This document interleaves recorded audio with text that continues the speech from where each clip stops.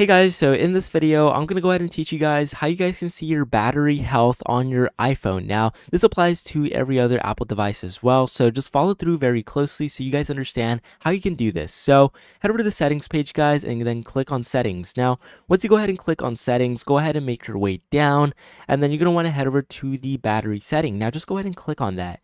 Now, once you go ahead and click on it, you should be able to see the lower power mode setting, and at the bottom right here, you should be able to see the battery health option. Now, just go ahead and click on that, and then here you'll be able to see the battery health of your iPhone or Apple device. So you can see here that my maximum capacity right now is about 82%. Now, some newer iPhones usually have 100%, but since my phone is kind of older, and since I got it pre-owned, it kind of has a maximum capacity of 82%, which isn't too ideal. It's somewhere in the average range when it comes to used iPhones, but anything below 80 is pretty bad. So make sure you guys go ahead and get that checked out. And with that being said, hopefully you found this video helpful. Make sure you guys leave a like in the video, subscribe to the channel, and I'll go ahead and see you guys until next time.